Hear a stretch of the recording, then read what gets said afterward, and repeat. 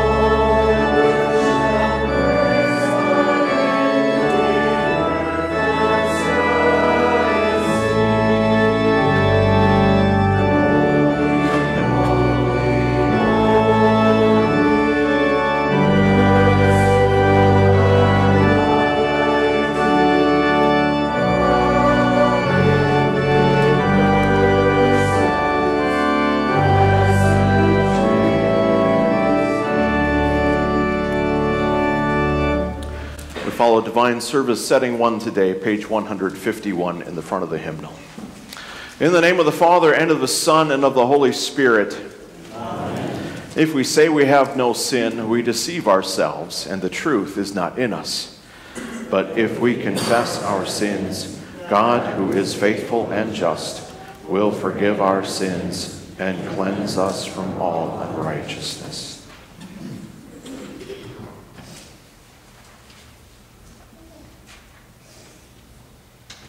Let us then confess our sins to God our Father.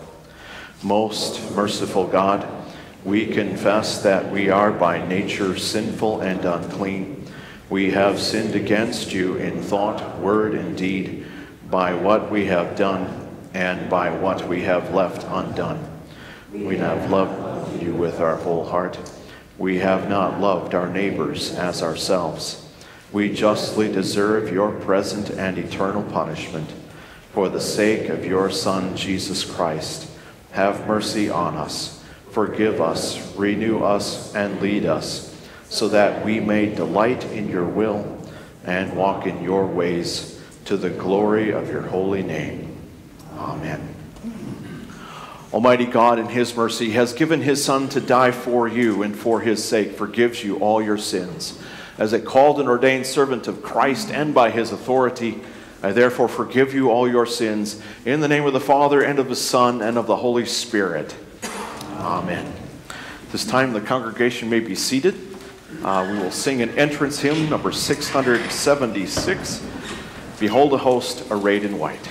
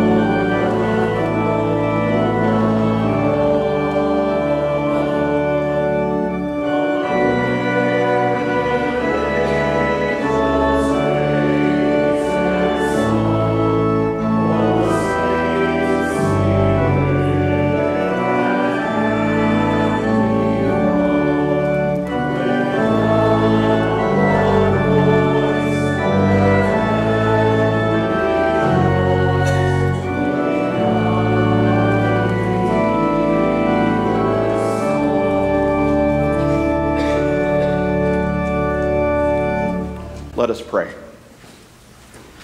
Almighty and everlasting God, you knit together your faithful people of all times and places into one holy communion, the mystical body of your Son, Jesus Christ. Grant us so to follow your blessed saints in all virtuous and godly living, that together with them we may come to the unspeakable joys you have prepared for those who love you. Through Jesus Christ our Lord, who lives and reigns with you in the Holy Spirit, one God, now and forever. Amen. First reading for this All Saints' Day is from the Revelation to St. John, the 7th chapter, largely the basis for the hymn that we just sang. After this I looked, and behold, a great multitude that no one could number, from every nation, from all tribes and peoples and languages, standing before the throne and before the Lamb, clothed in white robes, with palm branches in their hands, and crying out with a loud voice, "Salvation belongs to our God who sits on the throne and to the Lamb." And all the angels were standing around the throne and around the elders and the four living creatures, and they fell on their faces before the throne and worshiped God, saying, "Amen. Blessing and glory and wisdom and thanksgiving and honor and power and might be to our God forever and ever. Amen." Then one of the elders addressed me, saying, "Who are these, clothed in white robes, and from where have they come?" I said to him, "Sir, you know." And he said to me, "These are the ones coming out of the great tribulation. They have washed their robes and made them white in the blood of the Lamb. Therefore they are before the throne of God, and serve him day and night in his temple. And he who sits on the throne will shelter them with his presence. They shall hunger no more, neither thirst any more. The sun shall not strike them, nor any scorching heat. For the Lamb in the midst of the throne will be their shepherd, and he will guide them to springs of living water, and God will wipe away every tear from their eyes." This is the word of the Lord. Thanks be to God. The epistle reading is from 1 John, the 3rd chapter. "See what kind of love the Father has given to us, that we should be called children of God, and so we are. The reason why the world does not know us is that it did not know him. Beloved, we are God's children now, and what we will be has not yet appeared. But we know that when he appears, we shall be like him, because we shall see him as he is. And everyone who thus hopes in him purifies himself as he is pure." This is the word of the Lord. Thanks be to God. Please stand now for the Alleluia and verse and Holy Gospel.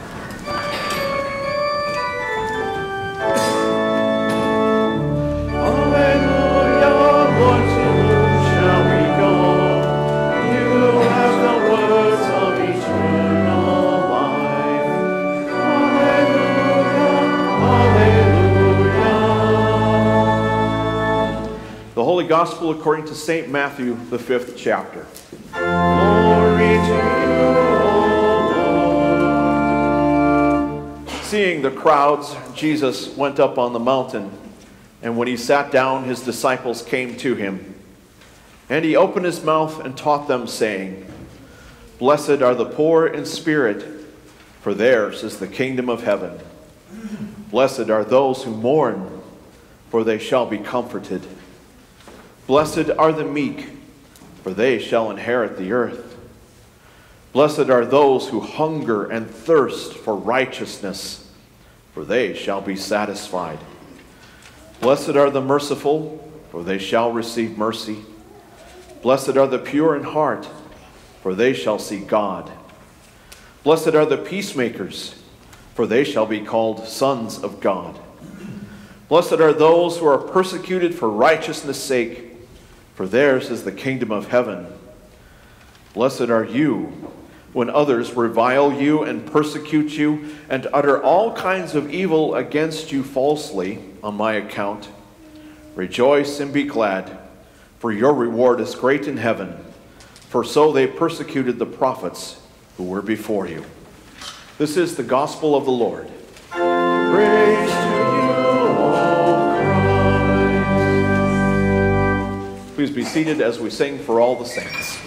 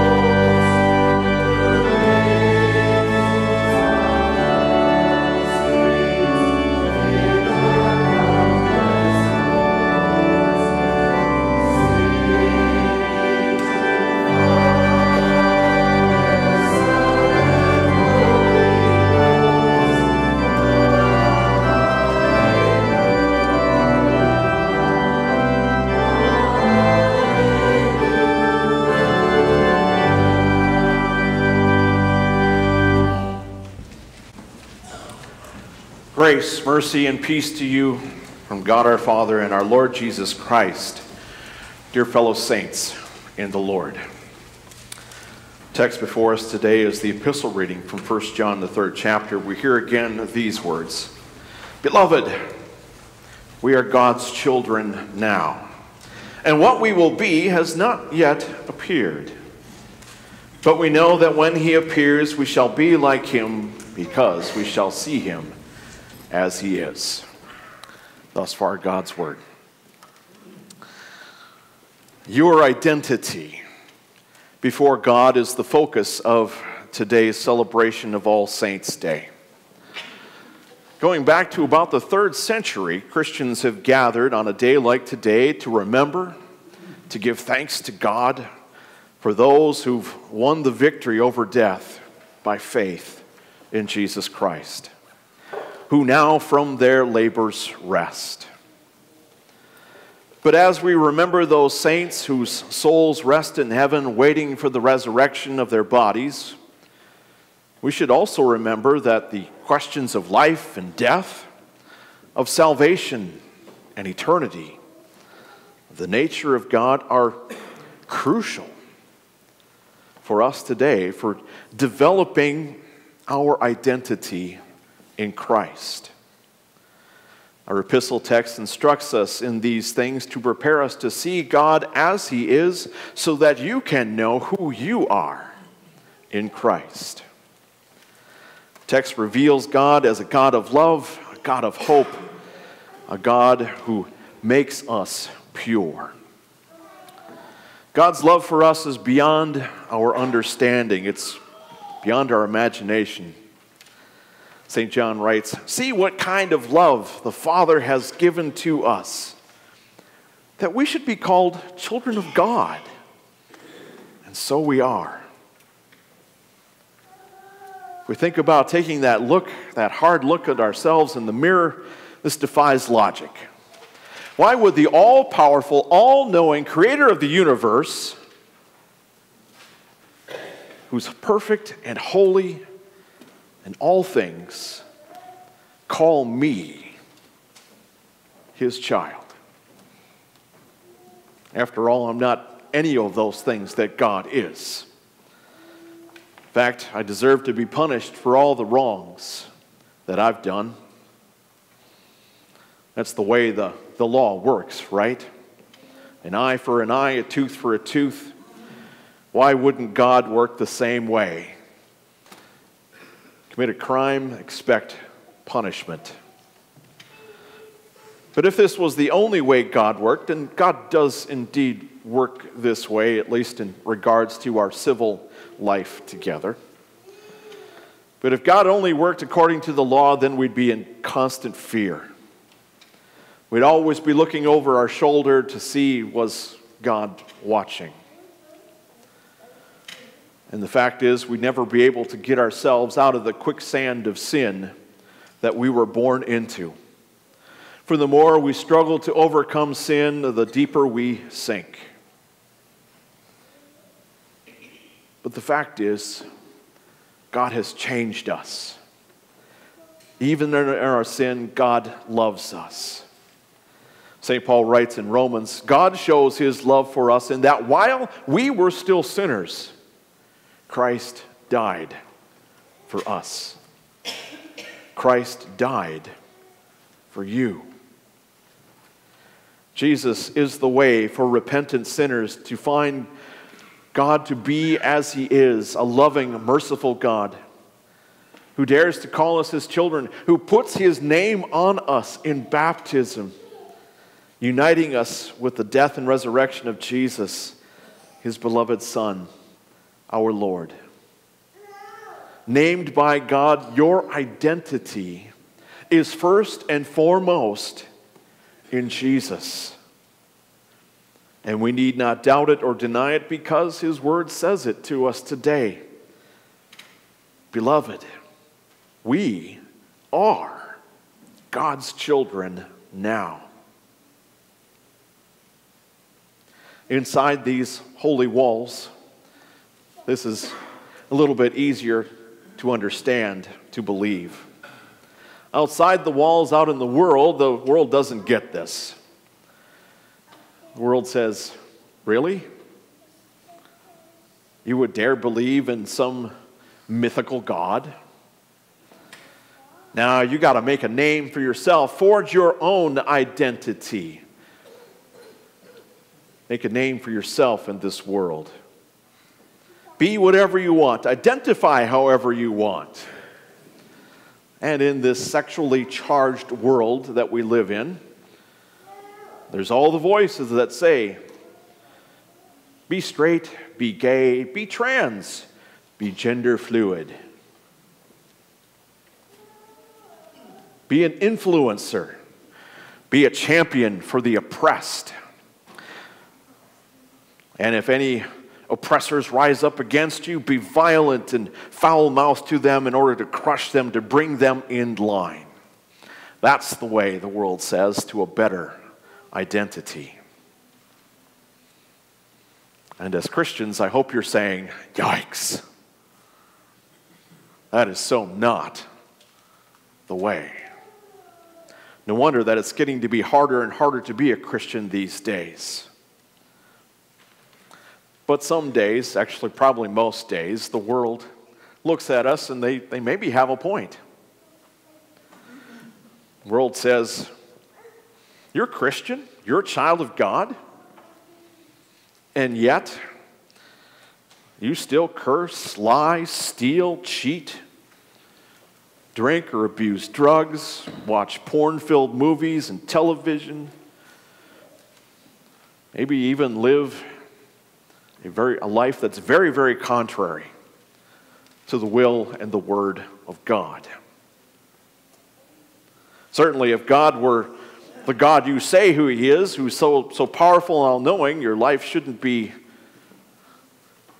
shouldn't be seeing what we're seeing. It should be different. Well, St. John explains this. The reason why the world does not know us is that it did not know him. The reasons why Christians and Christianity in general is belittled and badgered throughout the world is because the world doesn't understand God as he is. Unbelievers look at Christians, call us hypocrites, sometimes rightly so. The law always stands to correct us, to instruct us, to train us in the ways that we should be going. And yet the devil would use the fingers of the world pointing at us to say, how dare you call yourself a child of God? To which you and I as Christians can respond, well, if you're only looking at me, you're looking at the wrong person. You may see me succeed in my faith once in a while, but you will also see me fail in my faith frequently. And for those failures, beg for forgiveness from the person you've offended as well as from Almighty God. But to understand Christianity, you'd better look to someone else. Look to Jesus. Look to the cross where Jesus pays the full debt of sin with his life, where he dares to lay down his life in order to save yours. That's the God of love that Christians serve and look to. There is a God whose love is deeper and wider than anything else in the universe. And from that love comes a sure and confident hope in what is to come. The hope that God gives us is different because, well, it comes from God, not from our thinking, not from our emotions, not from our intelligence. That hope is ours because God calls us to be his children and indeed makes us his children through the work of the Holy Spirit as the Spirit points us to Jesus, washes us with Jesus in baptism, assures us of Jesus in holy absolution and in the Lord's Supper.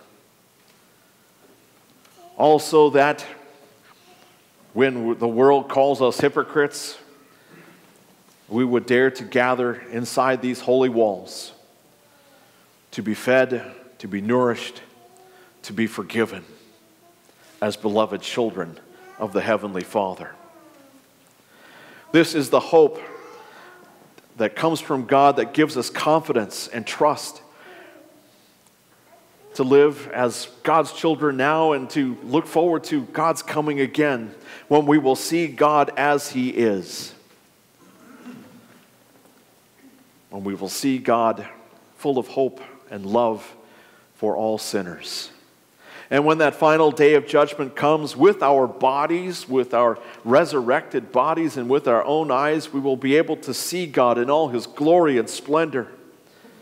And when He appears, we shall be like Him, like Jesus, with a glorified body, a body without age, without disability or tears or aches and pains or diseases or discomforts, made whole again.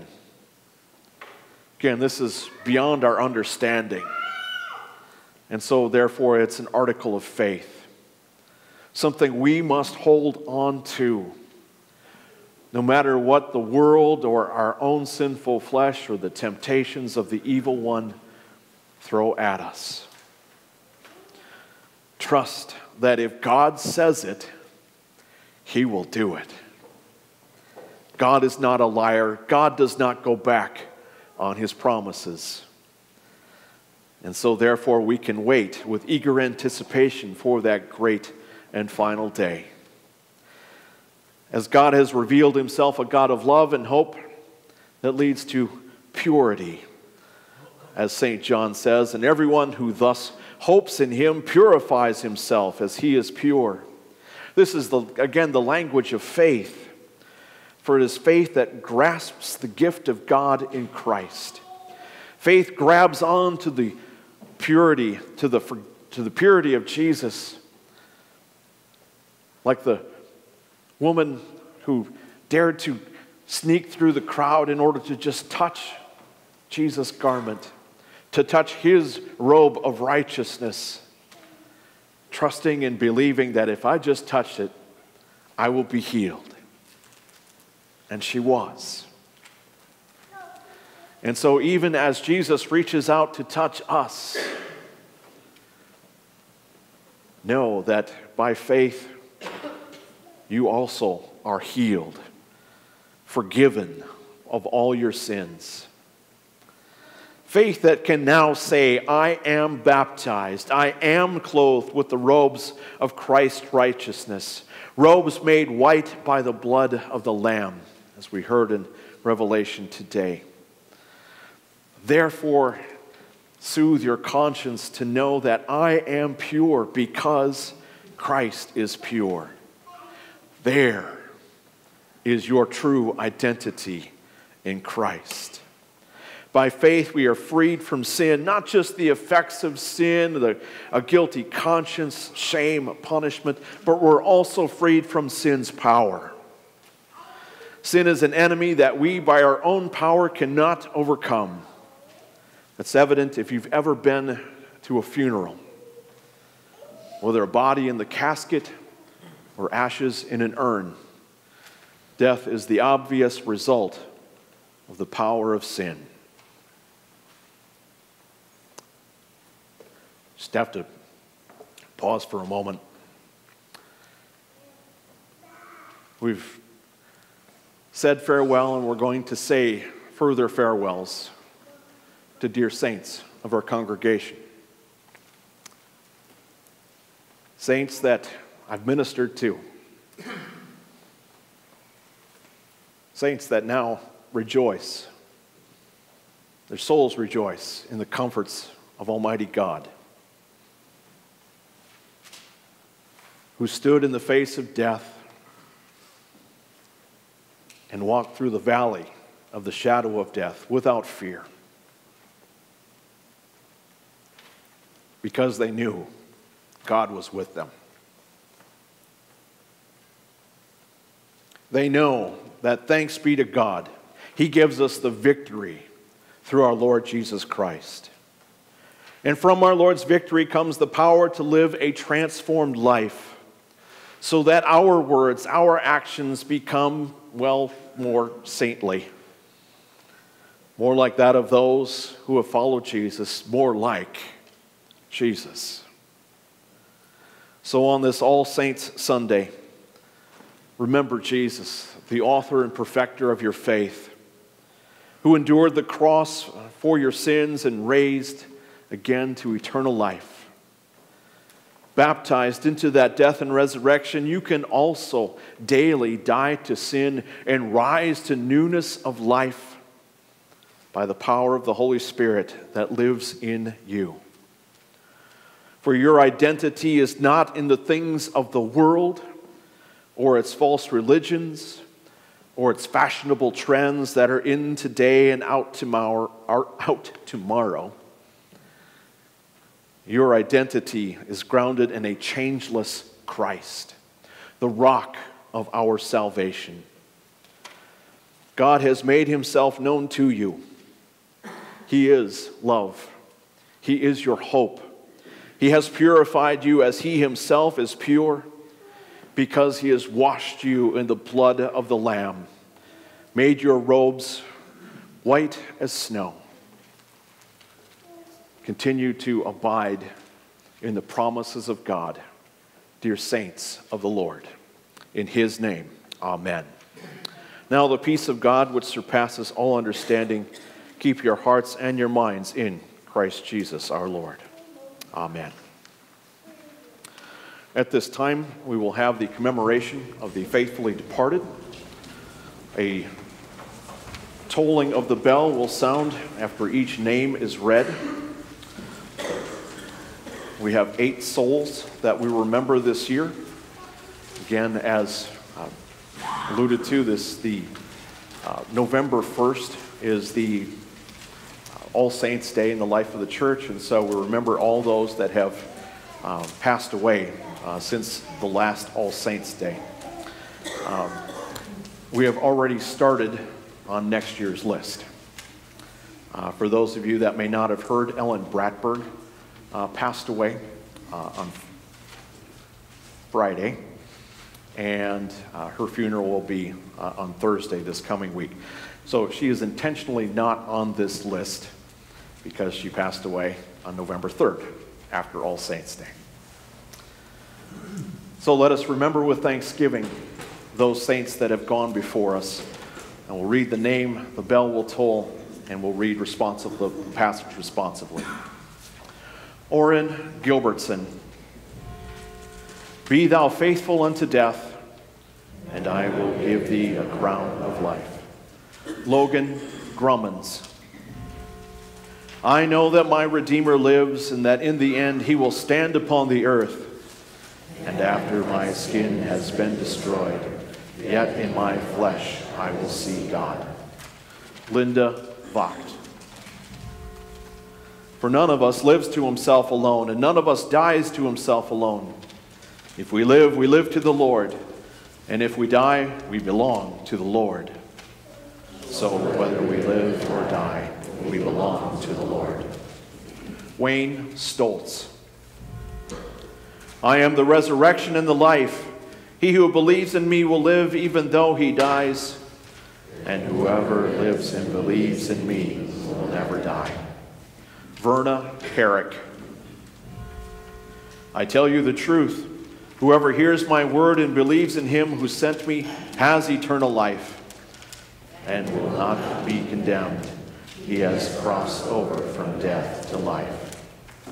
Dolores Smith, for the Lamb in the midst of the throne will be their shepherd, and he will guide them to springs of living water, and God will wipe away every tear from their eyes. William Wohlers, I have fought the good fight, I have finished the race, I have kept the faith. Now there is in store for me the crown of righteousness. Stanley Barch, for God so loved the world that he gave his only Son, that whoever believes in him should not perish, but have eternal life. Let us pray. Almighty God, in whose glorious presence live all who depart in the Lord, and before whom all the souls of the faithful who are delivered of the burden of the flesh are in joy and happiness, we give you hearty thanks for your loving kindness to all your servants who have finished their course in faith and now rest from their labors. And we humbly implore your mercy that we, together with all who have departed in the saving faith, may have our perfect consummation and bliss, both in body and soul, in your eternal and everlasting glory, through Jesus Christ our Lord, who lives and reigns with you in the Holy Spirit, one God, now and forever. Amen. Let us join in the confession of our Christian faith with the words of the Nicene Creed.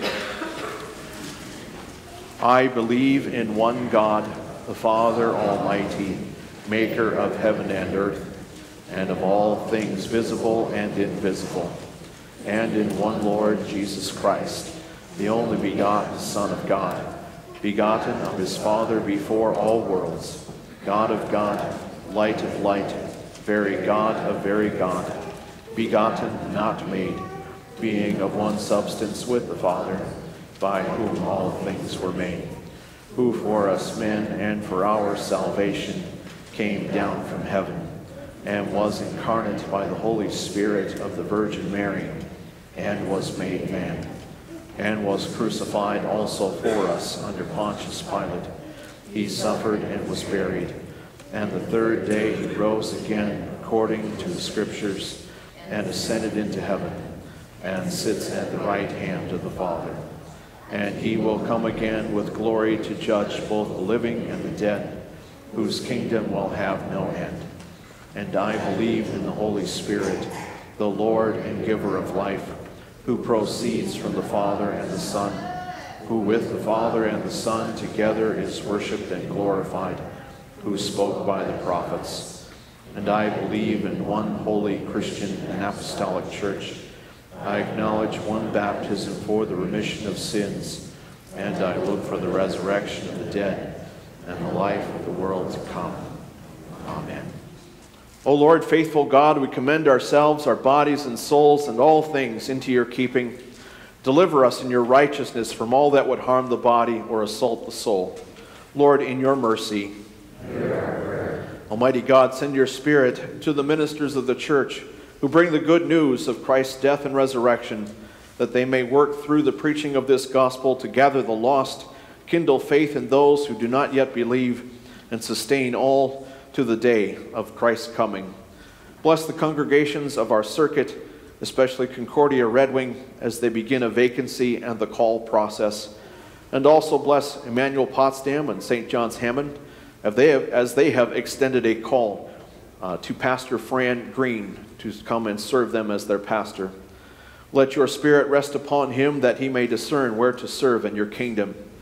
Finally, we rejoice with the saints at Bethany Lutheran Church of Lake City as they celebrate their 75th congregational anniversary today. May your word and grace-filled blessings continue to be poured out upon them. Lord, in your mercy. Blessed are you, O God, and blessed are the persecuted who suffer for your sake, and whose witness calls all to faithfulness. Bring peace to the nations, make our leaders wise, just, and honorable, and deliver us from terror, violence, and oppression. Bring peace to the Middle East, and spare the lives of innocent civilians. Lord, in your mercy. Heavenly Father, comfort us by your abiding presence, and satisfy all who call on you in their time of need. Especially do we lift up before you today Bob Lamprecht, Rick Argudo, Bill Gady, Roger Durgan, and any who are afflicted with cancer, heart troubles, depression or anxiety, dementia or Alzheimer's, and all other illnesses and diseases. Grant them patience in the midst of suffering, and according to your will, release them from their afflictions. Lord, in your mercy. Heavenly Father, grant that we may be brought to everlasting life with the faithful who have gone before us and now rest from their labors. Abide with the families of Stanley Barch and Ellen Bratberg, as they mourn, and comfort them with the promises of God guaranteed by the death and resurrection of Jesus. Lord, in your mercy. O God, you are the author and giver of life. We pray for your blessings upon those celebrating birthdays this week, and also those who celebrate wedding anniversaries here in the month of November. By your grace, give them faith to trust in you for all their needs of body and soul, and let all marriages reflect the love of Christ for his bride, the church. Lord, in your mercy. Almighty Father, we give you thanks that you have washed us in the blood of the Lamb, written our names in the book of life, and made us a royal priesthood and heirs of an eternal inheritance. Though we are unworthy of your saving grace, we pray you to hear us in the name of Jesus Christ, in whom, with whom, and through whom all honor and glory is yours, O Heavenly Father, with the Holy Spirit, one God, now and forever. Amen. We continue to receive the gifts and promises of our Lord through the service of the sacrament. We continue on page 160. The Lord be with you. Lift up your hearts. Let us give thanks to the Lord our God.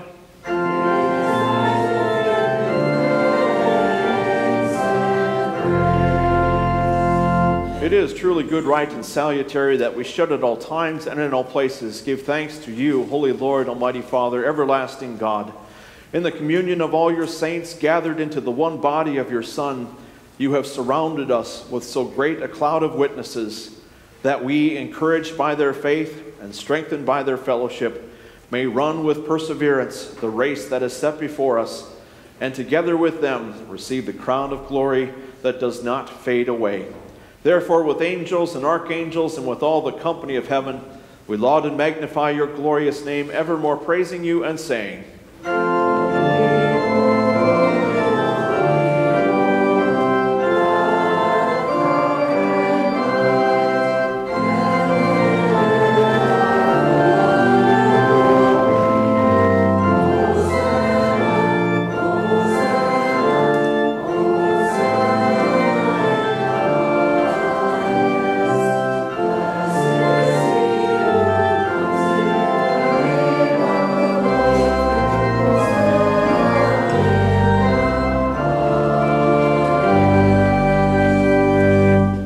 Continue with the left column on page 162. Our Lord Jesus Christ, in the night when he was betrayed, took bread, and when he had given thanks, he broke it and gave it to his disciples and said, "Take, eat. This is my body, which is given for you. This do in remembrance of me." In the same way also he took the cup after supper, and when he had given thanks, he gave it to them, saying, "Drink of it, all of you. This cup is the New Testament in my blood, which is shed for you for the forgiveness of sins. This do as often as you drink it in remembrance of me." As often as we eat this bread and drink this cup, we proclaim the Lord's death until he comes. Amen. Come, Lord Jesus. O Lord Jesus Christ, only Son of the Father, in giving us your body and blood to eat and to drink, you lead us to remember and confess your holy cross and passion, your blessed death, your rest in the tomb, your resurrection from the dead, your ascension into heaven, and your coming for the final judgment. So remember us in your kingdom and teach us to pray. Our Father, who art in heaven, hallowed be thy name.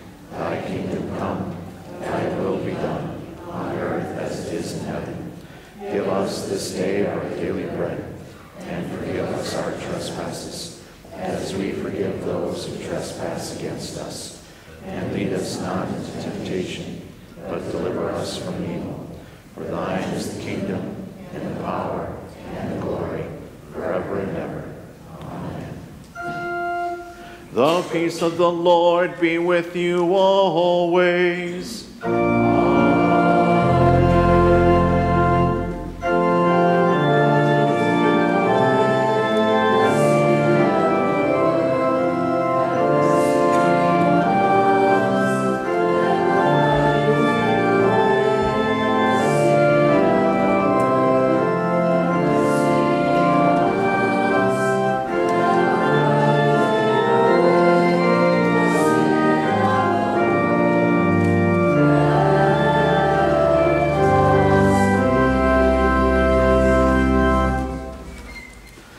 body and blood of your Lord Jesus Christ strengthen and preserve you in body and soul and keep you strong in the one true saving faith until life everlasting. Depart in peace and with great joy. Amen. We stand to sing Thank the Lord.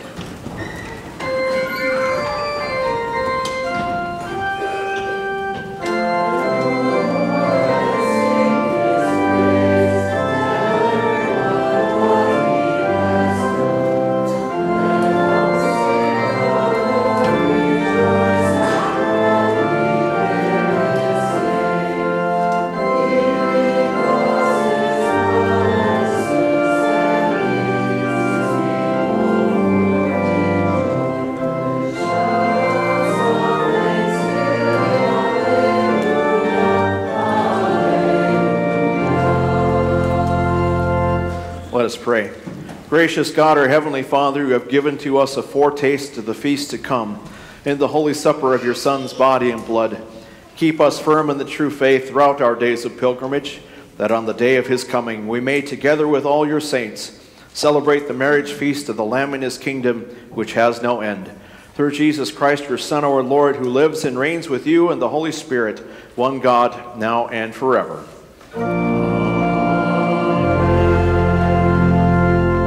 The Lord bless you and keep you. The Lord make his face shine upon you and be gracious to you. The Lord look upon you with favor and give you peace.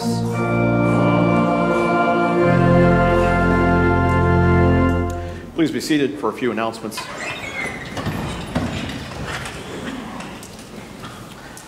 On behalf of the ILCW, today is the last day to order honey to support the Dakota Boys and Girls Ranch, and the orders are in the resource room following the service today. There was a change. We were supposed to have a baptism after late service today. Due to some family circumstances, we're postponing that 1 week. So the welcome to the family announcement, you will see that again next week, and when we actually get to welcome them into the family.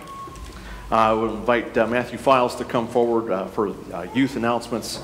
As he comes up, the Stanley Barch funeral will be here on Tuesday at 11 a.m. Ellen Bratberg's funeral will be Thursday at 2 p.m., 2 o'clock in the afternoon, both with visitation 1 hour prior. Good morning, everyone.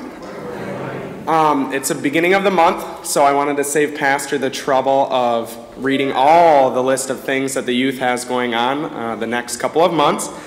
So we're kind of already getting into that holiday season, which I know might be scary and overwhelming for some of you, but we are there. But first of all, tonight we have game night and pizza night at the CLC, so we're going to be doing that at 5 tonight. So the calendar reads 6 or 6:30, but we're going to be doing it 5 to 6:30 tonight.